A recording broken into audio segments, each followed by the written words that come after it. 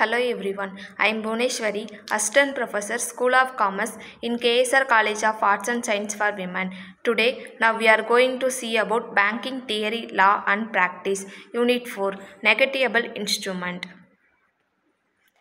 A signed document that guarantees that the payment of specific sum to a specified person either on a demand or at a set of time. Features of negotiable instrument.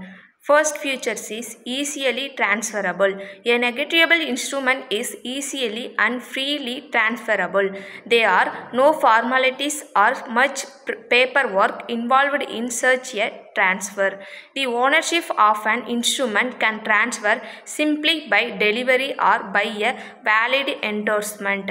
Then second feature is must be in writing. All negotiable instrument must be in writing. This including handwritten notes, printed, engraved types, etc. Third feature is time of payment must be certain. If the order is to pay when convenient, that such an order is not a negotiable instrument. Here, the time period has to be certain even if it is not a specific date.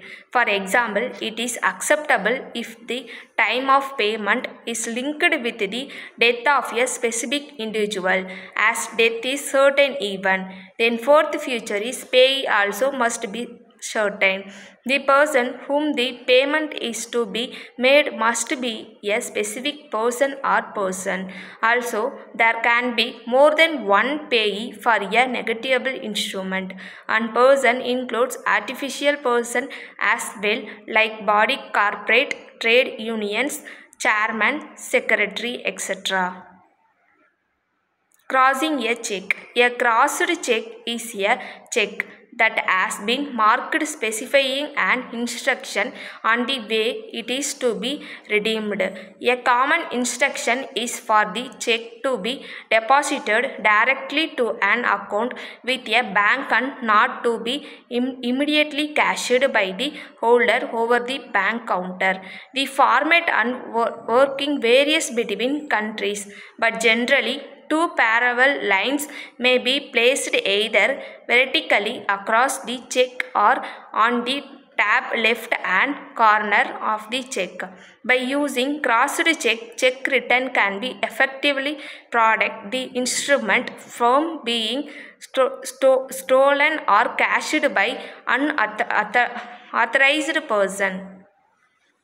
The next one is types of crossing. There are four types. First one is general crossing. Check bearers across its face and addition of two parallel transverse lines.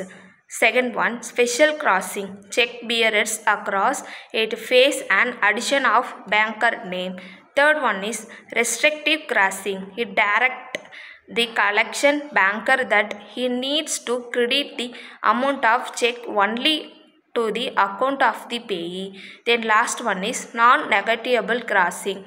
It is when the words not negotiables are written between in two parallel transfer lines. Thank you.